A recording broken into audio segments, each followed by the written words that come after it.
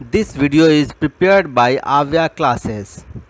Please subscribe the channel, raise your doubt and watch the video for sure success in JEE, AIIMS and NEET.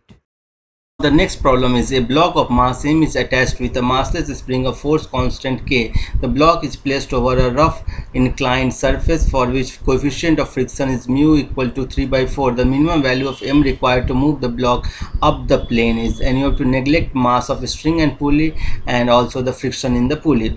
And the angle theta is given here as 37 degree. It is the standard angle, and as we know that tan 37 degree is equal to 3 by 4, so sine 37 degree is equal to 3 by 5, cos 37 degree is equal to 4 by 5. So how we will approach this problem? We just write the first, we will write the force equation and then the conservation of mechanical energy. And if you will not be able to solve this problem, then at least write as much as information possible. So you have to calculate the minimum value of m required to move the block up the plane. So first we will write the force equation on this block of small mass m. So this is m mass, and as it is a frictional force is acting on it, so first mg will act in the downward direction. This angle is theta, so this value is mg cos theta. This is our reaction force r. There is one force mg sin theta, and this is the frictional force also. Frictional force is equal to mu r is equal to mu mg cos theta, and the spring force will be equal to here kx. If the object has been moved by a distance equal to x, then the spring force will be equal to kx. Now if you see that when the what is the condition? The condition is that the block has to move up. So when the block will be just able to move up, then the spring restoring force kx will counterbalance this force in the downward direction along the plane. So clearly kx is equal to mg sin theta plus mu mg cos theta, and sin theta is equal to 3 by 5, so mg into 3 by 5 plus mu is equal to 3 by 4, so 3 by 4 mg into cos theta 4 by 5. So we get it's equal to 6 by 5 mg. So kx is equal to 6 by 5 mg and x is equal to 6 mg by 5 k. So from there we get the value of k. And second is the, if we apply the conservation of mechanical energy, then the conservation of mechanical energy, if we have to apply in this, so as this spring is stretched by the value equal to x, so this mass m has been moved by a distance equal to x. So if the mass m is moved by a distance equal to x, then the decrease in potential energy is equal to mgx, and this decrease, basically this is the conservation of mechanical energy. So this mgx will be converted into elastic potential energy as all frictional force are absent here, so half kx square. So from there you will get the value of mass m, that is mg is equal to 1 by 2 kx, and 1 by 2 kx is equal to 6 mg by 5 k. So we get 6 mg by 10 is equal to mg, and from there we get m is equal to 6 m divided by 10, that is 3 m divided by 5. So capital M will be, the minimum value of capital M will be 3 by 5 m. So even the value of m, capital M, is smaller than the small m, still it will be able to move the block of mass small m up the plane, and it is an important concept.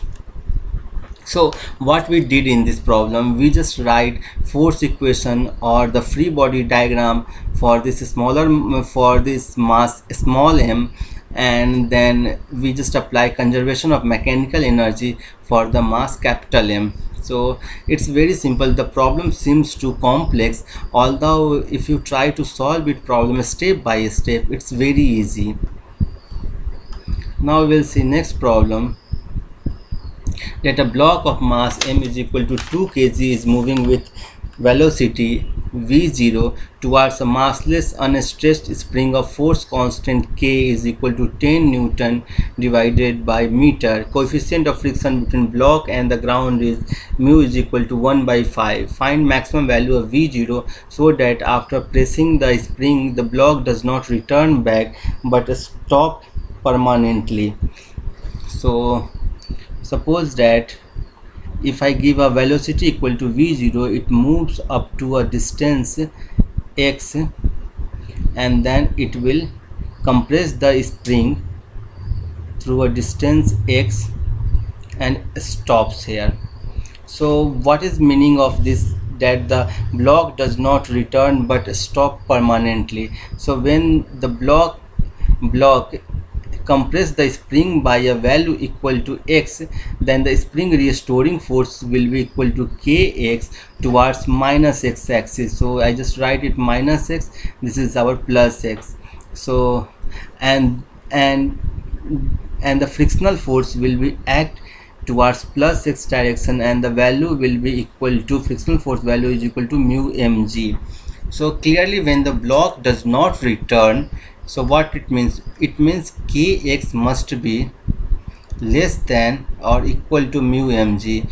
The force kx is not sufficient to counterbalance the frictional force.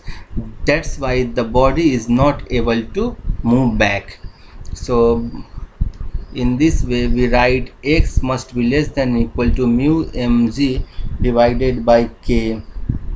And in the case of limiting value, that is we have to calculate the maximum value of v0. So in limiting case we just take it equal, so x is equal to mu mg by k. So the maximum value of x in the limiting case, the maximum value of x is equal to mu mg divided by k, and mu is equal to 1 by 5, m is equal to 2, g is 10 and k is equal to 10. So we get the value of x is equal to 2 by 5, that is 0.4 meter. So this block has compressed the spring by a distance equal to 0.4 meter. Now we have to apply, now we will apply the work energy theorem, and the work energy theorem says that the work done by all forces, whether it's conservative or non-conservative, is equal to change in kinetic energy. So work done by this spring force will be equal to, see, if you see the spring, then the displacement in this displacement of the object will be towards this direction, the spring restoring force in the opposite direction. So work done by spring is equal to 1 by minus 1 by 2 into kx square. Similarly, if you consider the frictional force, then the frictional force will act towards the minus x direction and the object moves towards the plus x direction. So the work done will be negative. So work done by frictional force is equal to minus mu mg, and its value is 1 plus x, distance is 1 plus x.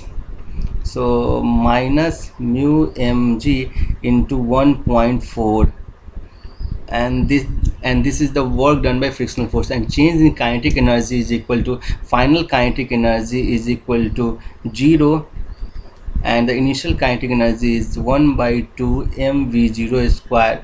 So if I add it up, then minus 1 by 2 kx square minus mu mg into 1.4 is equal to minus 1 by 2 mv0 square. So basically work energy theorem is very important to understand. I have already explained it in my previous classes, and clearly you have to calculate this work done. You just take the sign in the consideration, that what is the direction of force, what is the direction of displacement. It comes with a positive sign or the negative sign, and apply it.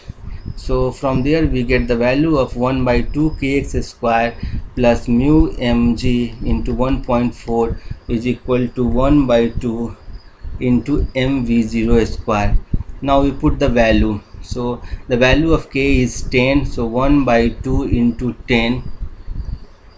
So the value of k is the value of k is 10 into value of x is equal to 4 by 10 or 2 by 5. So 2 by 5 square plus mu mg, value of mu is 1 by 5, so 1 by 5, m is equal to 2, g is equal to 10, and 1.4 is equal to 1 by 2 into v square. So now we will solve it, and we see that v0 square is equal to 4 into 1.4 plus 1 by 2 into 10 into 4 divided by 25. So the value comes equal to 5.6 plus 0.8, and it's equal to 6.4. so v0 square is equal to 6.4 and v0 is equal to square root 6.4 meter per second. So answer will be square root 6.4 meter per second. So all this problem are not complex, these are easy problem. They seems to complex, you just apply work energy theorem, conservation of mechanical energy. You just need to write free body diagram and then solve accordingly.